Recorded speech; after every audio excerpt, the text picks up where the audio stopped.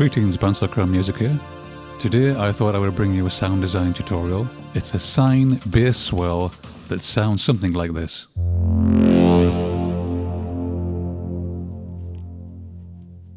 This can be quite a useful sound. It's used in multiple genres. It's certainly used in trance, cinematic, and even modern day EDM.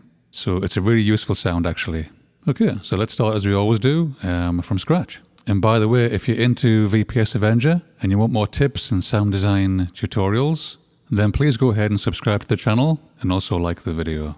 Okay, let's start as we always do from scratch. Right click on the memory button here and choose initialize.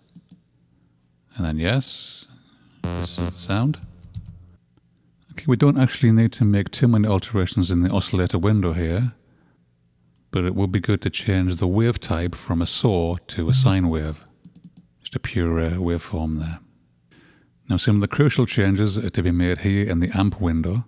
First of all, I take down the velocity sensitivity, so no matter how hard I press a particular key, I get the same volume of sound. Changing the attack to about 9 o'clock here, increasing the hold all the way up. A bit of a slower decay.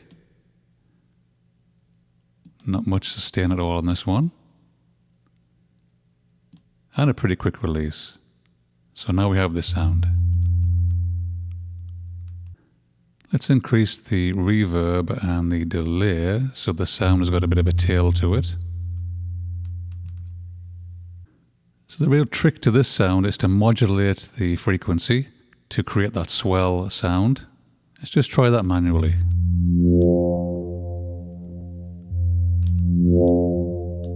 Let's create a mod envelope to do that. Let's go down to mod env 1.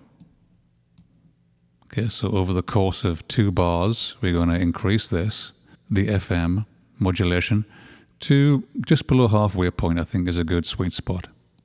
Let's click and drag the 6 dots over to the FM knob here and release. And let's just increase it here to just below halfway. Let's hear that. And then you want to alter the envelope down so that it goes back to 0 pretty quickly. Let's listen to that. So we can hear we're getting pretty close to our final sound. You can actually change the sound and make it more gritty and more interesting, not just by using a sine wave to modulate another sine wave, but a different wave as well. What we're going to do is we're going to add a second oscillator. We're going to search. I'm going to search for another type of sine wave, actually. And it's more interesting if it's a kind of a wave table that we can search through. Let's try this one. Sine sweep band. Let's choose that. And then go back to oscillator 1 and choose here oscillator 2 to modulate this. And you can hear that's slightly more of an interesting sound. But how fast we scan through this wavetable can make a big difference to the sound.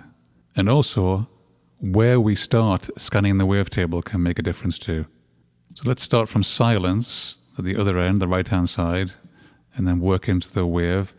And let's turn the speed down to about halfway there. And let's hear that. That's a lot better. Sometimes a sound like this needs to punch through the mix a little bit more than it is at the moment. So how can we help that? How can we add some grit to this sound so people can really hear it?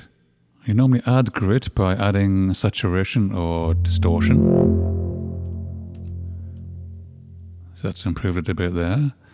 I do like to add sometimes a wave shaper, for example.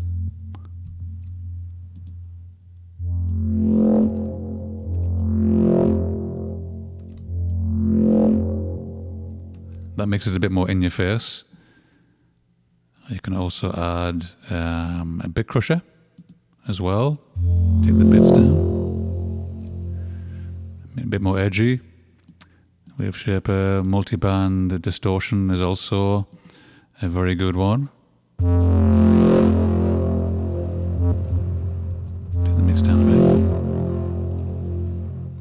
So as well as adding effects to the effects rack here, to make it sound more gritty, you could also tweak some of these knobs here.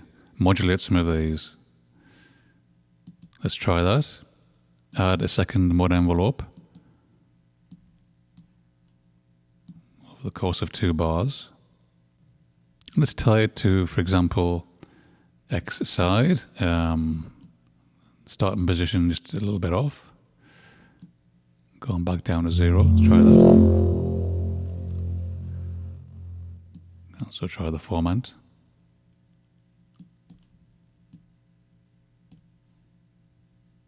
Let's add a touch more grit to the sound there. Okay, I would certainly experiment with this second oscillator by putting different types of sine on there. Let's try a different one. Sine kicker. There's a sine vowel one as well. Let's try that.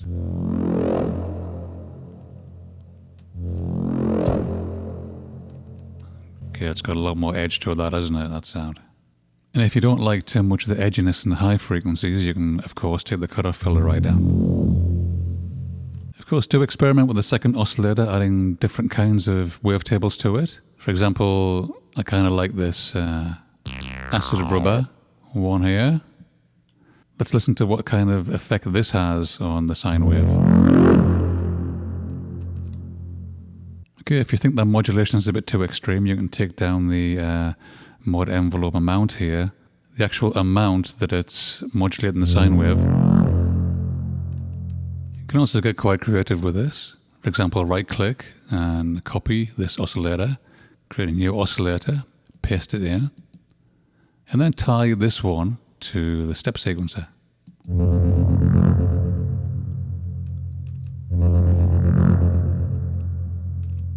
And that gives it a feeling almost like a vibrato feeling to it. So anyway, it's up to you now to get creative with this second oscillator here, trying different sounds, some different wavetables on it to see what kind of bass swell that you can create. You can download this bass swell preset which I've just made. The link is in the description of this video. If you want to stay notified of any more sound design tutorials for VPS Avenger, do subscribe to the channel. Until next time, stay well.